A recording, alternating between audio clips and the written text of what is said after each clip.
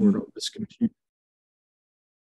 right, so now that we are officially recording, a reminder that, hi, I'm Pastor Josh from St. Michael Lutheran and Christ Community Lutheran, and we're doing a Bible study on Jacqueline Bussey's book, Outlaw Christian, and right now we're talking about faith in our lives, and particularly whether it is a crutch in a time of need or something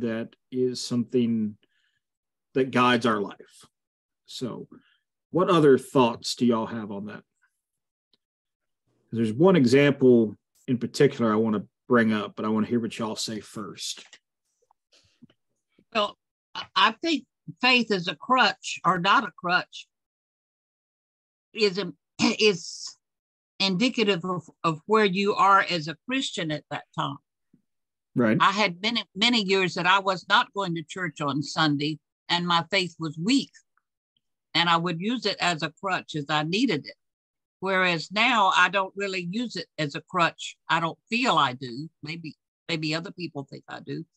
But I just know it's there all the time, that I have faith that he's going to watch over me. Yep. I think I'm at that point too, Barbara, that I just put every day in the Lord's hands, because I can't do this life on my own.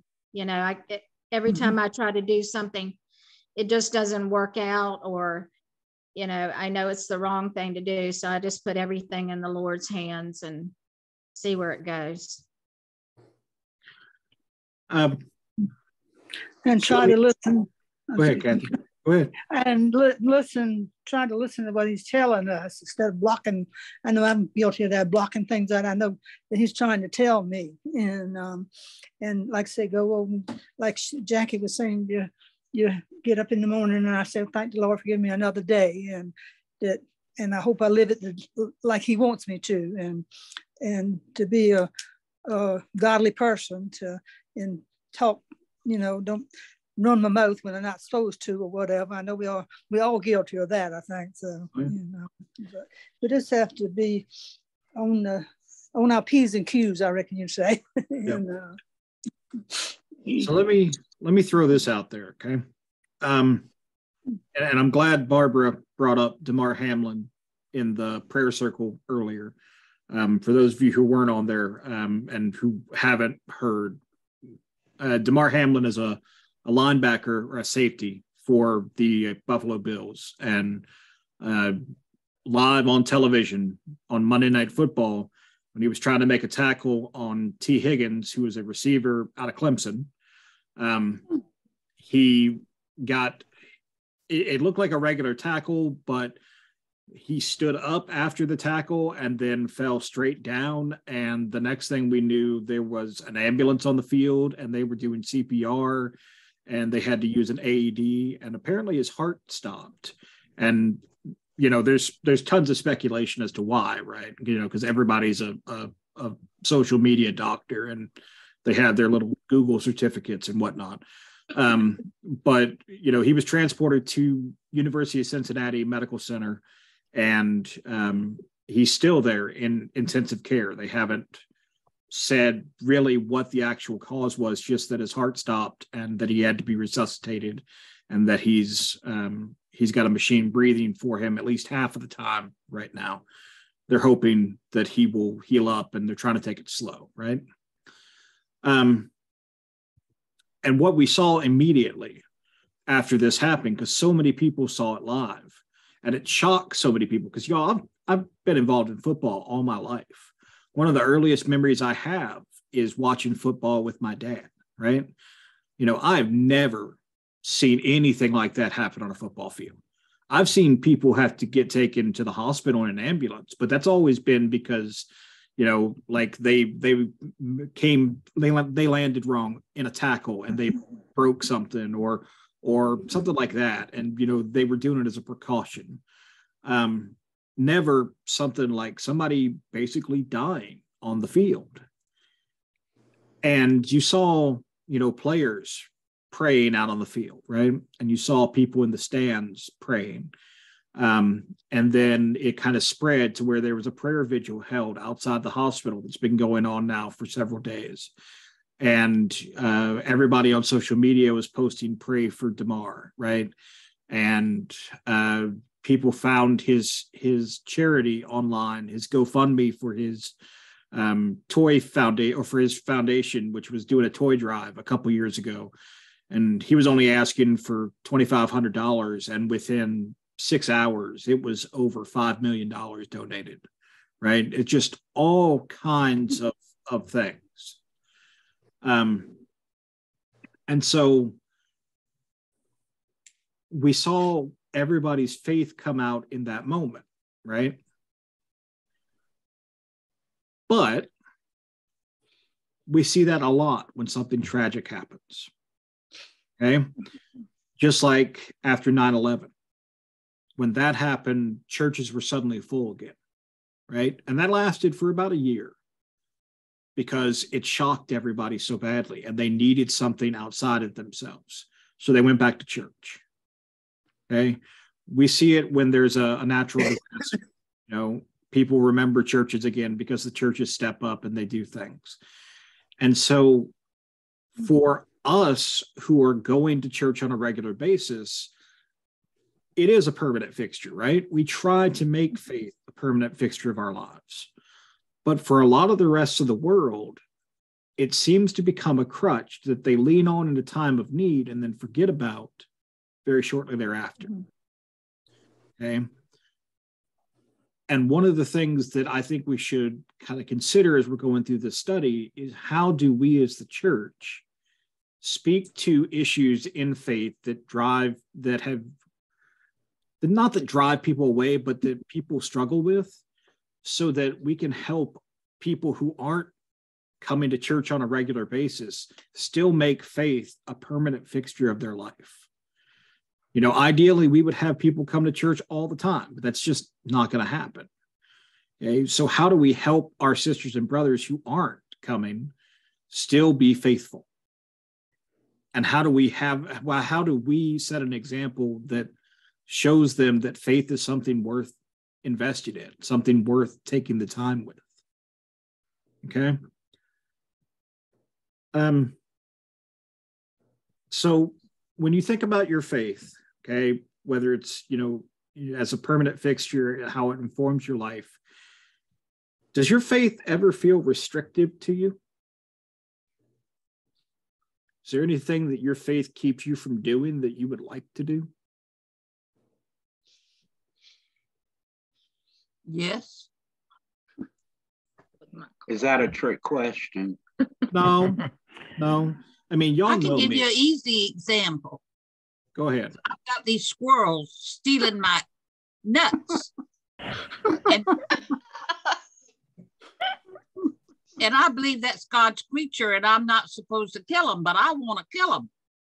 And I have. So that's an example.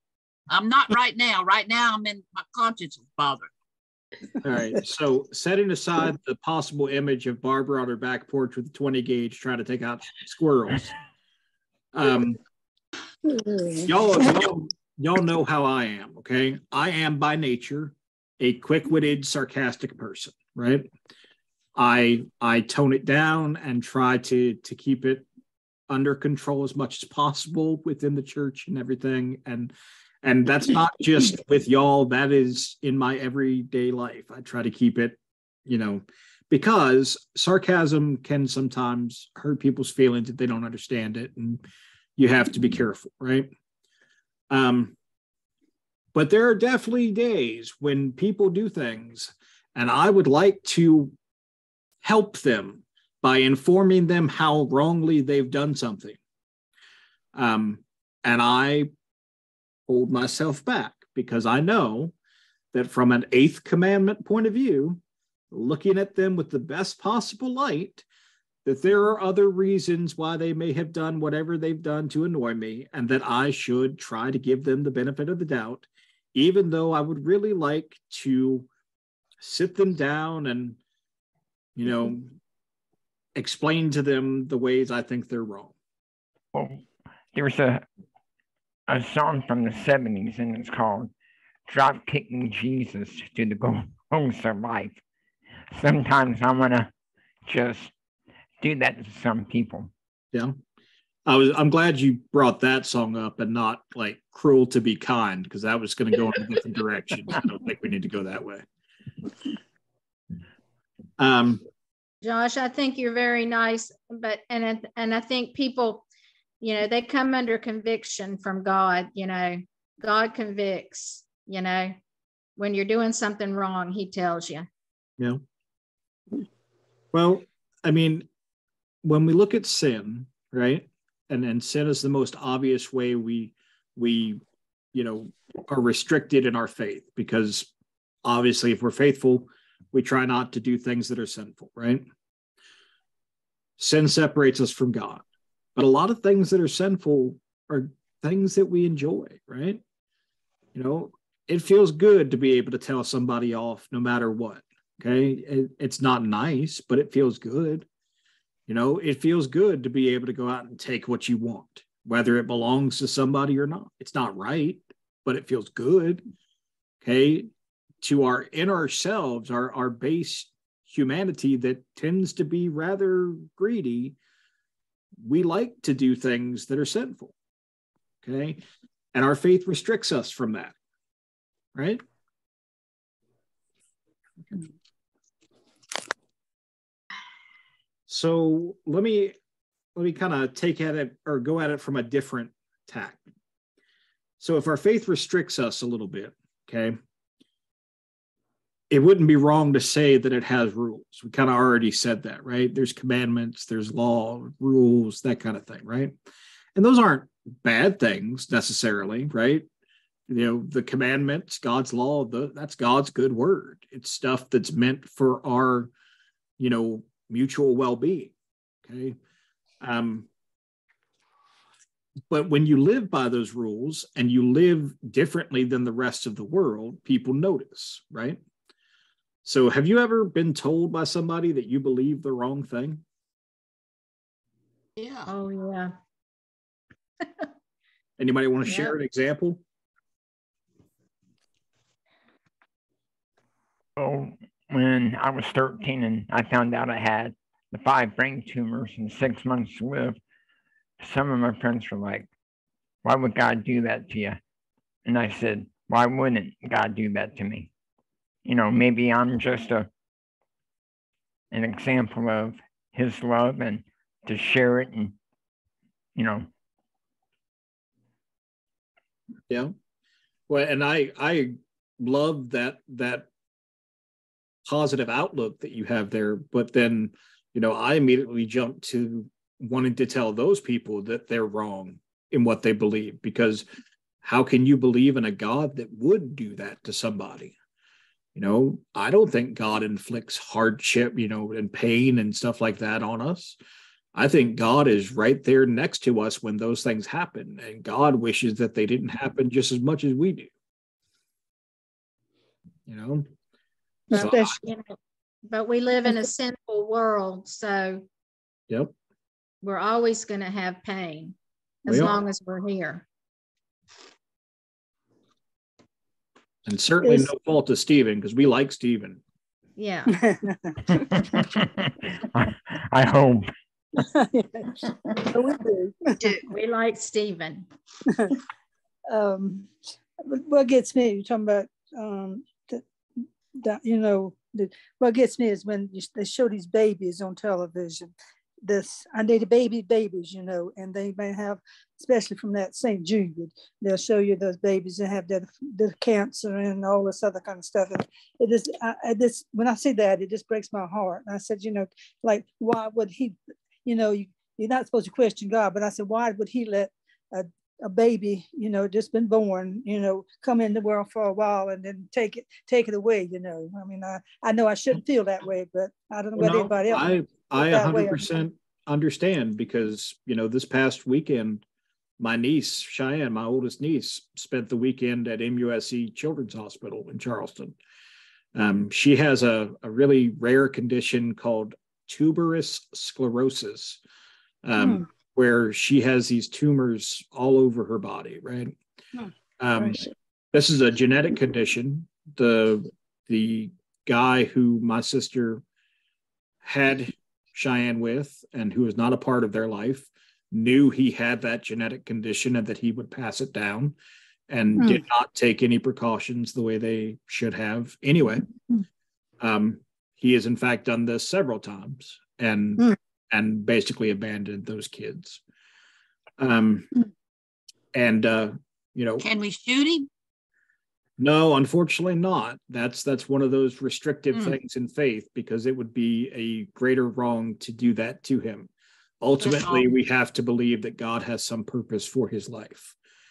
Well, and that's a hard one. The type situation that I have trouble forgiving. And I know I'm supposed to forgive, but I just can't hardly forgive people like that. I just understand. It's so difficult. It is very hard to do something. Oh, he also was a domestic abuser. It gets worse. Yeah, I got my sister out of that, and my niece when she was like 4 months old. So Rosie and I did. Yes. Is your niece on our prayer list? If she's not, she should be. Yeah, she should be, but I probably have not put her on there because I had not shared that story before. You want to put her on there now? Right now. Her name is Cheyenne, so it's CheYenNne.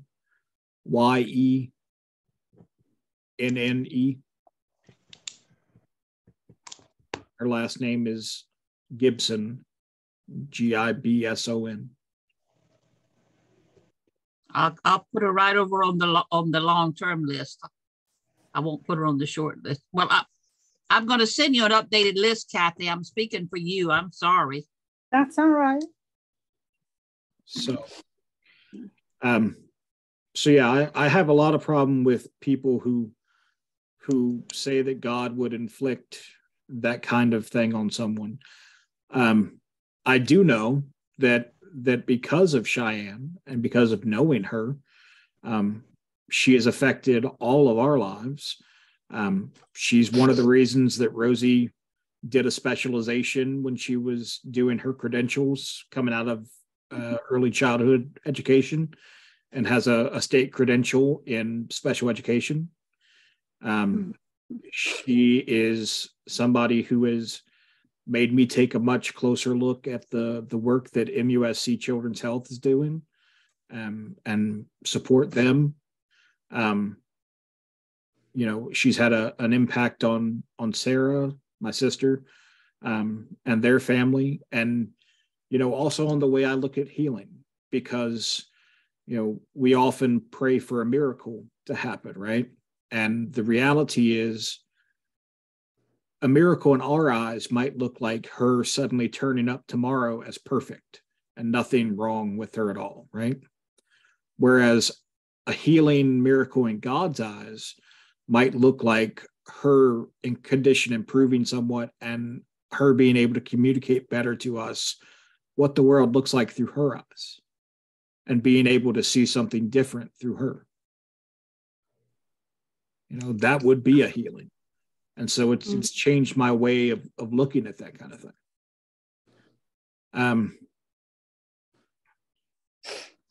And so I definitely would struggle with somebody saying that God inflicted that, because I don't think that's how God is. But I think that God uses every situation, whatever it is, to lead us forward, right? Yeah, they want to blame God. You know, that's the first thing. And they say, well, God, why'd you let this happen to me, or whatever? But you got to have your faith to carry on too. Yeah. Well, it's convenient to blame God, because God doesn't often argue back, right? You know, there's not one person who's ever gotten mad at God and God suddenly appeared before them and said, oh, yeah. And that's a good thing, because that would be a problem for all of us. Well, there's a saying, and I have used it, and I've sort of come around to know better, is that God lets it happen. Yeah. Or that God doesn't give you anything more than what you can handle. I have a problem with that particular saying too. And that's said a lot. Yeah. Yeah. But if we think about it Jesus went through all the pain for us. He went through much worse. Yep. And so, I mean, I think sometimes people lose their faith because they blame God for all the bad things that have happened in their life. They shouldn't be blaming God. If they really understood how Jesus went to the cross and suffered much worse. Well, kind of in that same vein, has anybody ever attacked what you believed? No. Yeah, in my younger days.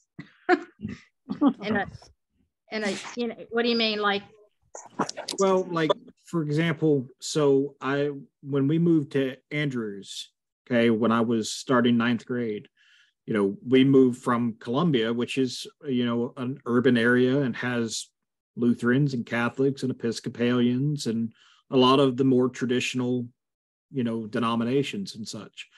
We moved down there and we suddenly were immersed in a sea of Baptist of every different type and Pentecostal holiness and churches that had paragraphs for names and you know, they were very, very different and did not hesitate to tell us that if we believed some of the things that Lutherans believe, we were going to hell. That you know, I had one pastor tell me once that if I dared to write down a prayer, that I was going to hell because of something that he had noticed in Scripture, right? They would tell you that going to seminary was dumb because the Holy Spirit would equip you with everything you needed to be able to preach and teach people, and stuff like that. So, you know, it was interesting trying to continue being a Lutheran and you know, I'm the only one in my family who really did, except my sister Sarah. Most of my family drifted off and got rebaptized as Baptist and, you know, other stuff. So if it works for them, it works for them. I'm not degrading those faiths. They are what they are, and everybody should worship how they desire to worship, but we should also not tear each other down either. So have any of you ever kind of had your beliefs attacked in that way? So I'm not doing all the talking. Yeah. Hey, it's Kathy this time. Hey, Kathy. I was going to say that this has happened when he was younger.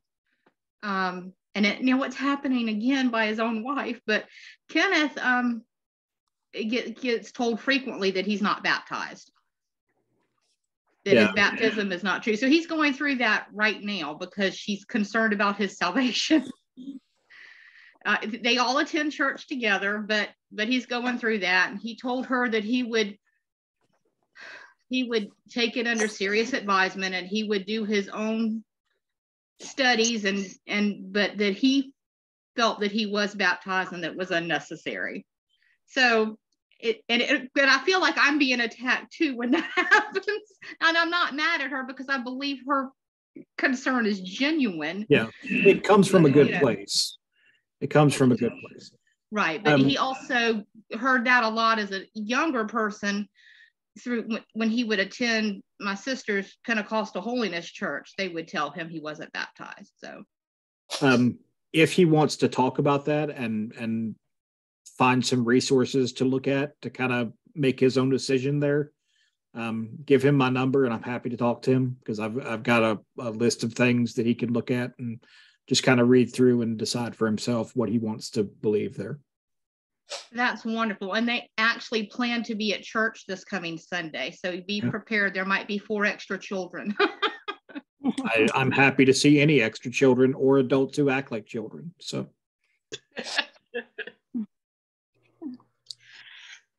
Well, go ahead, Bonnie. I can say this.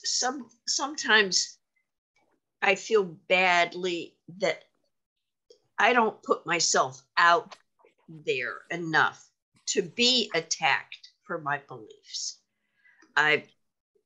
It's like even when I put out even when I was trying to buy a Christmas banner to hang on my flagpole, it was, I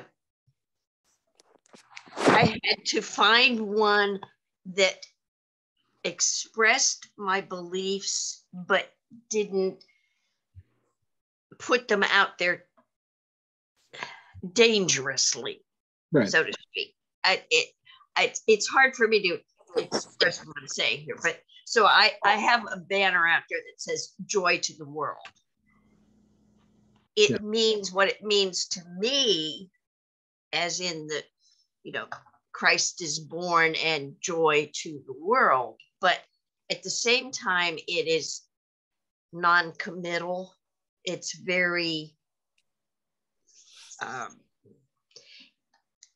non-denominational, and I'm not sure exactly what I'm trying to say, but I'm wimpy in my faith, I guess is what I'm trying to say. I don't know that I would call it wimpy. What it is faith is something that's extremely personal to all of us, right? It is something that's such an intimate part of us that we shield because we're afraid that if we put it out there overly much and somebody comes at us, that it'll shake us in some way. And so it's something that we protect. You don't want to have to defend yourself about what you believe. Okay. Nobody wants to have to deal with that. And so I get where you're coming from there. And I don't think you're being wimpy. I think you're being, kind of where we all are in a lot of ways. When I was first starting off in seminary, I was very hesitant to put things out there. Not the least of which, because especially social media, right? Because I had friends from high school and stuff who I knew were going to be absolutely floored to discover that I had suddenly decided to become a pastor, because that was not the Josh they knew. Okay. And that's who I was, but it wasn't necessarily the person I always acted to everybody. And so, it was hard to be able to start putting that stuff out there and being who I really was. Probably one of the best things that ever happened. And if you ever tell him, I will disown you. But Stephen Mims up at Pisgah in Lexington decided that he was going to start making me do the prayers every Sunday, but I wasn't allowed to write prayers down. I had to go up there and do the prayers of intercession off the cuff and pray for the needs of the congregation as I heard them and stuff like that. And because I got comfortable being able to do that and being able to express the needs that I heard and stuff like that, I suddenly was able to have a lot more confidence in, putting myself out there as a faithful person, as somebody who was trying to become a pastor, as somebody who was trying to live a better life. Like I said, if you ever tell him, I will disown you and I will deny that I ever said any of this, and I'll delete this video. But, because his head is already too big. He doesn't need any blowing up. But that's probably one of the things that definitely did it for him.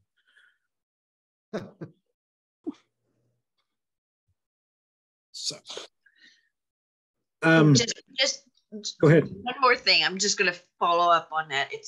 And sort of like what you're saying too, in a way. I don't have a problem expressing my faith and being even confident in my faith and witness in a supportive environment. Yeah. Last Sunday, I basically did all of the readings and all of the liturgy that was in that bulletin, and not exactly leading the hymns, but being up there for it. And I had no problem with that. I felt actually very confident and supported and upheld in doing that. but that was with a group of people who I already knew believed the same things that I did and that were in my corner, so to speak. And I felt really good about that. Yep. But it is such a different thing in my neighborhood and in my outside world. Well, even within Christianity, right? One of the things that causes me the most anxiety every year that we do is the community Lenten services that we participate in with the Methodist Church. Because after you get done preaching and you come down and talk to everybody, there's always a chance that you said one little thing that hit somebody wrong and you're about to get an earful from somebody who thinks you're a heretic. You know, and so every year I go through that sermon with a fine-tooth comb to make sure that everything I said is defensible within the scope of Lutheranism. So at least I know from our faith tradition, I have not committed anything that's heretical. As far as what the Methodists think, I can't help that. So it's a really hard thing because, you know, I've been in different jobs and, you know, sometimes I've witnessed to people that were Christians and, you know, we were in agreement, and then you come along with some other people that they're just worldly, you know, they're in the world, you know, and Jesus tells us we're not supposed to be a Christian will be different from the world. Yep. And that we should be showing that. It's a lot easier to blend in, though, isn't it? Right. You know, we don't draw attention to ourselves, then we don't have to worry about anybody. Ooh, words, Joshua, about anybody putting an eye on us, right? Well, it's just like when I was younger. I'm not saying how much younger, but I went to a Baptist church Sunday school, and the teacher said, "Who knows what John 3:16 is?" And I told him. He goes, "You're wrong." I'm like, "What? It's not everlasting, it's eternal." And I'm like, Yeah. Yeah, we had the translations of the Bible debate in confirmation earlier this afternoon, when I had to explain to them that all translations of the Bible are translations of the original Hebrew and Greek, and pieces at that. So, okay. So what I want to do tonight in our last few minutes here is kind of introduce what Jacqueline Bussey is going to talk about in her book, because her book deals with faith, as you might expect. Okay. And so what she talks about is how to have faith while breaking the rules. So Jacqueline Bussey is a rostered leader in the ELCA. She is also a professor at Concordia College up in, I believe it's Minnesota. She has a degree in theology and ethics from the University of Virginia, and she went to Yale, and she's a very smart person, very, very smart person. And what she's done with her book is she has taken the book and divided it up into 6 chapters. And each chapter addresses a rule that we often find in Christianity and faith that people say we should never break. Okay. And so these are the 6 rules that she says most people tell us we should never break if we really are faithful. The first one is never get angry at God. Okay. And I'm sure we have all heard somebody tell us that at some point in our lives. Although I hope you have heard me say repeatedly that it's okay to get angry at God, that the Bible is full of people who get angry at God. And that's what the whole point of the lament is. And that's half of the book of Psalms. But I digress from her rules. So the first one is never get angry at God. And that's what we'll be talking about next week. And I will send you a photocopy of that chapter. For those of you who don't have a book, I will try to get you a book if you're close by. But for those of you who aren't, I will get you the photocopy of the chapters. The second rule is never doubt. And we hear that all the time, right? We're never supposed to doubt God. Never doubt, never doubt. Any kind of doubt is the devil creeping in. Okay. Well, the reality is we can't be questioning humans with intellect that God gave us if doubt doesn't sometimes come up. It's okay to have doubt. The disciples had plenty of doubt. They all but abandoned Jesus at one point. Okay. But they managed to make out okay. The third one is never question.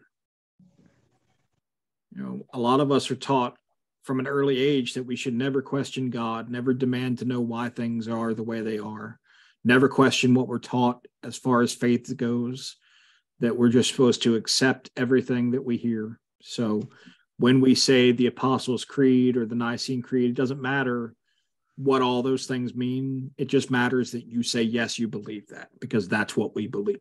And that's what you believe if you're here. Okay.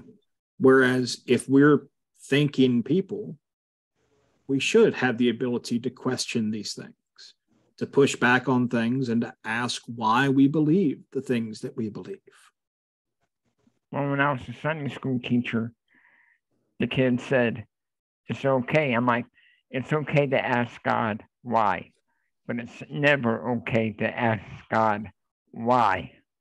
And they're like, what does that mean? I'm like, it's how you put the emphasis on the word why. Yeah.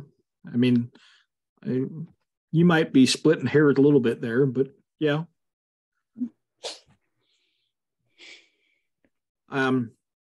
The fourth rule is never tell your real story, which is exactly what we were just talking about a minute ago. So basically, when you're in church, you are your faithful self. You get to be your real self.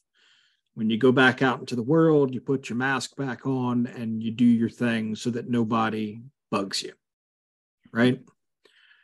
You might let it out a little bit when you do something kind for somebody, but for the most part, you keep it to yourself. Faith is so personal.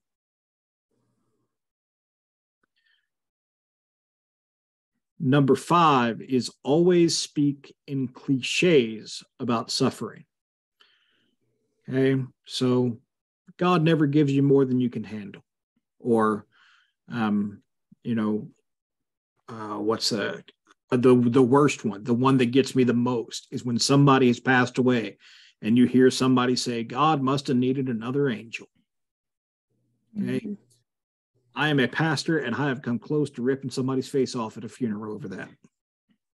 Okay. Because that is not helpful. And that is, you're just filling the air with nonsense. Please don't ever say that. Okay. God is not snatching people from the earth's surface to become angels. That is not how God works. No, just no. Okay.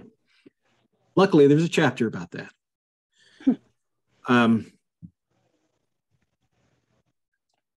And then the last chapter is always believe hope comes easy if you truly love God. Because we get told that a lot. That if we just believe hard enough, everything will work out. We'll have hope, we'll have riches, we'll have all the gifts of the Spirit, we'll have all the gifts of the world, and everything will be fine. And I don't think there's a person on this Zoom meeting who hasn't believed for something with all their heart and then did not get what they thought they wanted.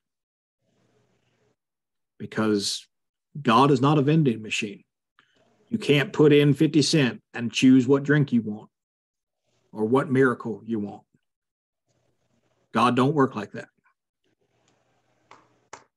Okay. So these are the 6 rules that Jacqueline Bussey says that are very common within faith, and that these are the rules that if we can learn how to break them in a healthy way, then we can have a faith that is much, much stronger. Okay, because we stop limiting ourselves in the ways that we believe, and we stop limiting ourselves in the way we interact with others, okay, from a faith point of view.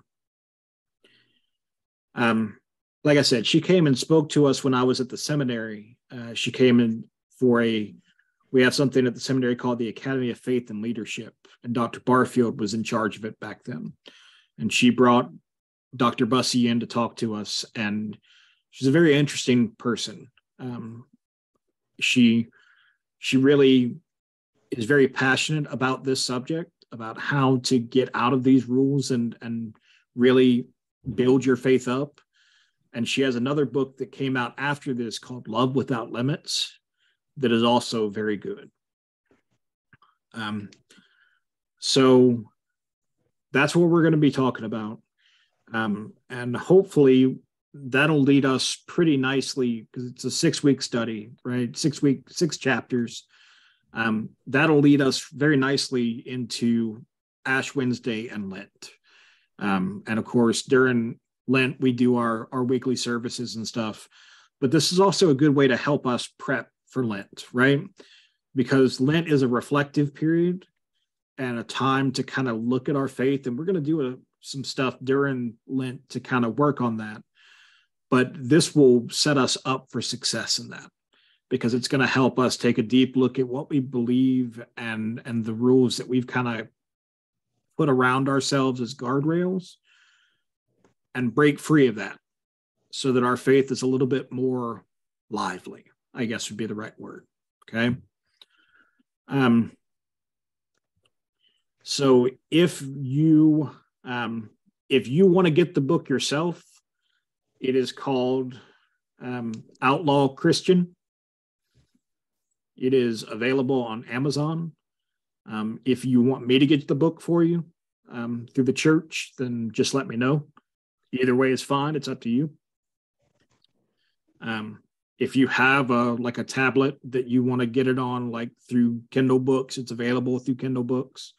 I think it's also available as an audiobook, and you can have Dr. Bussey read it to you, which is interesting.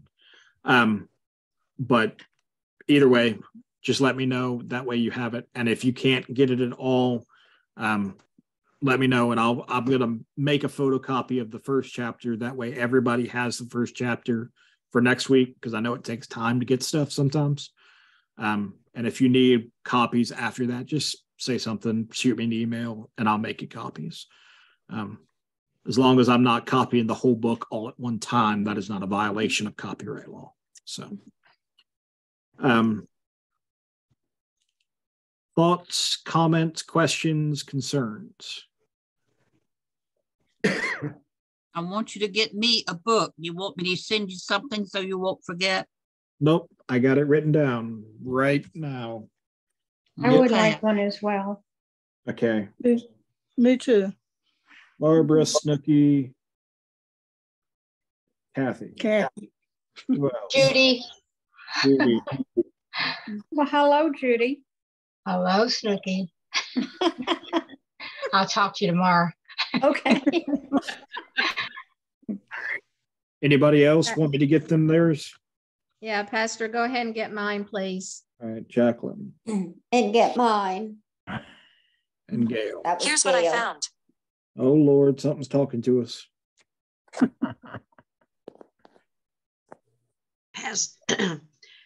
I'd be more than happy to pay for mine, but order one for me too, if you would. That's Bonnie. Certainly will. Well, I assume we were paying for them. Oh, absolutely. You can make a donation to the church if you would like, but you don't have to, because we do have money in the bank for this kind of thing. So. Okay. Okay. Where is Sandy tonight? Is she all right? Sandy had a whole bunch of paperwork that her and her daughter had to look at with some stuff they're doing. So okay. She said they sent her a book to look at. So and Mary's in town, so that has something to do with it. Yeah. She's here. I just want to make sure she was all right. Yep, she's good to go. Yeah. Okay. All right. So any other comments, questions? Yes. How are you and your back? on and off. So I've been better this afternoon, but this morning, like I didn't get to the church until about 12 o'clock this afternoon because I got up on time, ready to go, and my back wasn't ready to go. So I had to wait here until it eased off because I do not like taking that medicine, and especially do not like taking that medicine and coming to work. So. Well, I've kept you on the list. I guess you know that. Yeah, I appreciate it. So, and Jimmy, I did see your message at the beginning. So that is definitely something I'm looking at. So, love to have you. All right. Any other comments, questions, concerns, smart remarks? All right. Lexi, come here. She's been waiting in the corner, lurking like a creeper. All right. Tell everybody bye. Good night, Lexi. Good night, Lexi. Bye-bye. Night. Lexi. Good night. Bye, Lexi. My pony say bye. Bye-bye. All right. If y'all need anything, just shoot me an email or send me a text. Other than that, go in peace, serve the Lord. Thanks be to God. Thanks be to God. All right. Good night. Good night. Good night. Night.